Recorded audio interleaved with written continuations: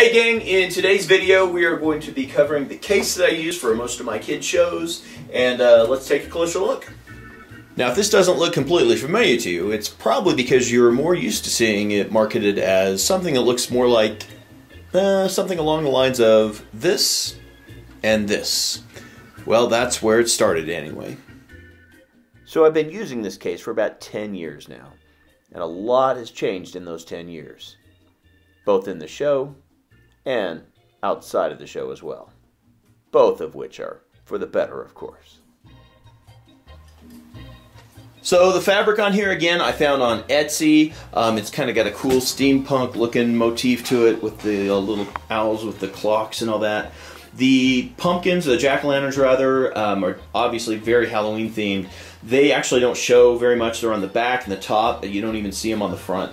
So it really isn't a Halloween motif because really nobody sees it during the show.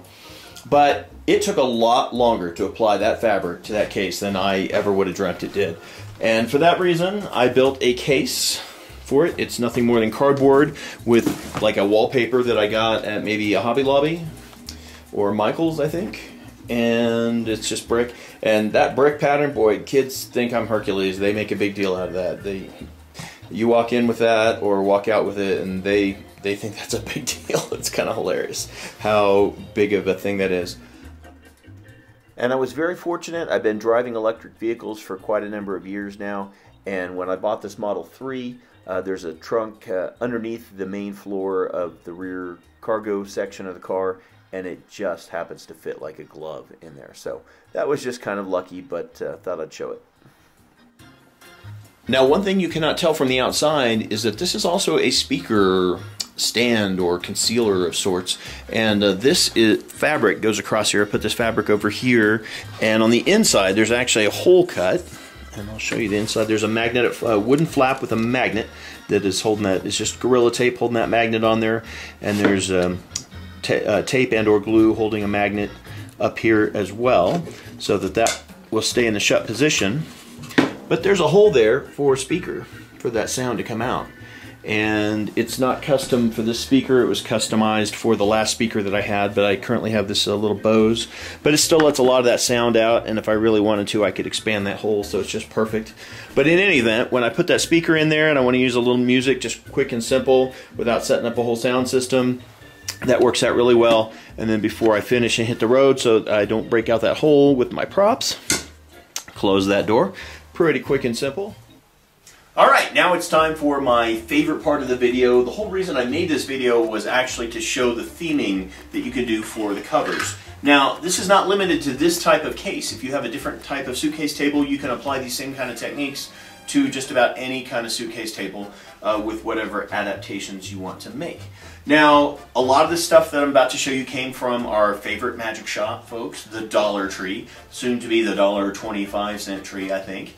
In any event, this is one of my favorite Dollar Tree makes here, and these are basically holiday yard fencing. They're little panels that fit the front yard that you can border your yard with. They come with little stakes, and they're slightly larger or longer here than what you see. But I've trimmed them off with a table saw on both sides, and I cut off with a handsaw the little spikes that drive them down into the yard. I put on some chain here with a little bit of wire or bread ties here, a little wiring there. The chain was also, like I said, from the Dollar Tree. And then even found in the Halloween season these little lights and some mesh fabric, and that all goes together on a piece of wood. If you're not a woodworker, that's okay. You could also just use some heavy-duty cardboard or something like that. And there's magnets. There's magnets underneath here that are taped down to make sure they don't come out of place, and they're also Gorilla Glued on. Then there's another magnet on the other side here to give it some extra strength. And that whole gizmo goes on the front and will magnetize right to the front, although this side is slightly waning, maybe a little reinforcement there. And you might also notice that there are holes here, and those holes line up with the corresponding speaker openings that I showed you here. So basically when I set my portable speaker inside here, it's going through the layer of fabric right here, the opening here, and then it's going through this as well, through the mesh. And it's got a pretty good line uninterrupted from the speaker to the audience there. And worst case scenario, you can just take the speaker and not place it right inside the suitcase table itself. And that is more the case with these other ones because I did not cut speaker holes in these. But here we have one for Christmas. Voila! Also magnetized, but it got so heavy along the way that I ended up just putting a clamp from Home Depot or Lowe's on there. But it also magnetizes onto the front. And if you take just a little bit of time there, you can align it properly onto the front. And you can do different modes with these. Voila! If I turn out some lights, you can kind of see that they are actually lit up.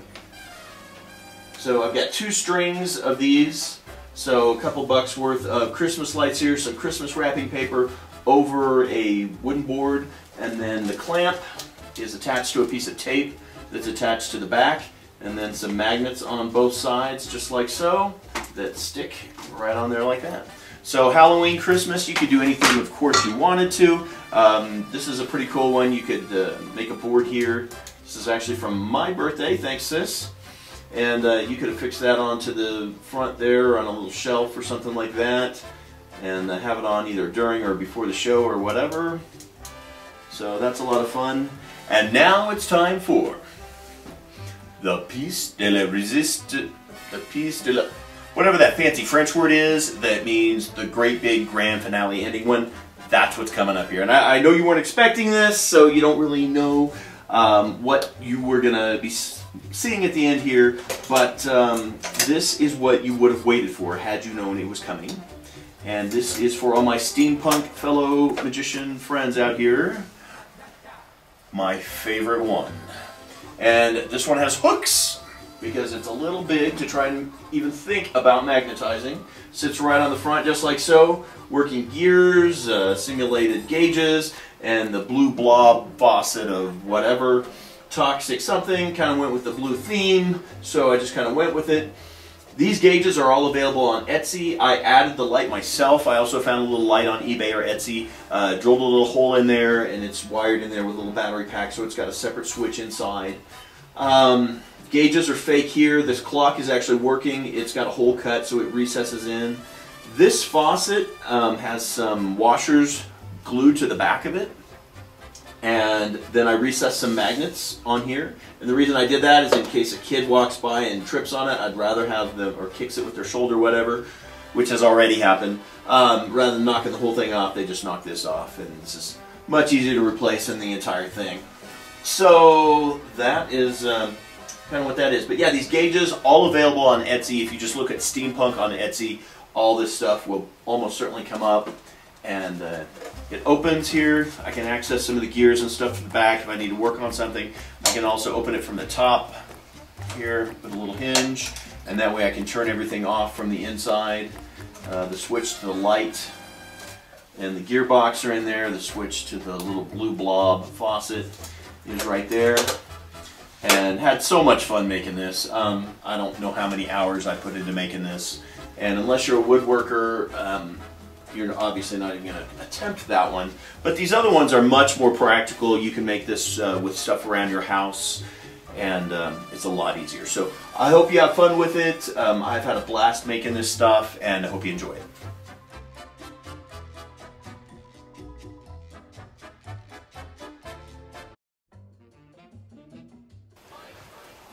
Okay, I might be a little too in love with my own creation here, but I thought I'd give you one last glance in slightly lower light and a close-up of the functioning gearbox here. Don't ask me what it's supposed to measure, but it's just a lot of fun.